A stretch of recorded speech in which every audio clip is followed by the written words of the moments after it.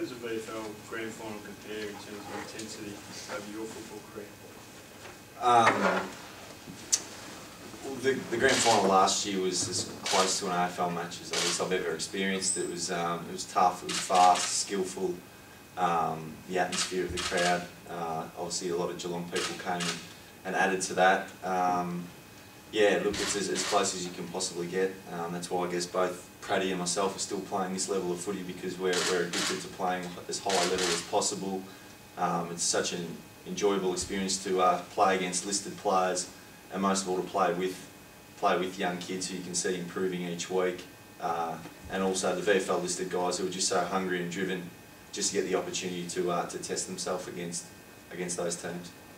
Do you think Cats are a better team this year, Troy? Oh no, look, it's really hard to compare, Paul. From a VFL listed side of things, I feel as though we're a little bit deeper. We really, early on in the season, had to rely on our VFL list to really help us set up our season, and that worked really well for us. Got some great exposure for some young guys who'd only played 5 to 10 VFL games, and they held up against some big sides. Look, again, the spots in our senior team have been so tight that maybe some kids both within Box Hill and Geelong could have been playing in AFL teams elsewhere, but they've been able to get that continuity at VFL level, and that has improved individuals, but also maybe the team. We've been able to spend maybe 20, 30 games together now, but really hard to compare whether this year's side is better than last year's. Probably been more consistent throughout the course of the year, no doubt. You've got a strong VFL list, Troy.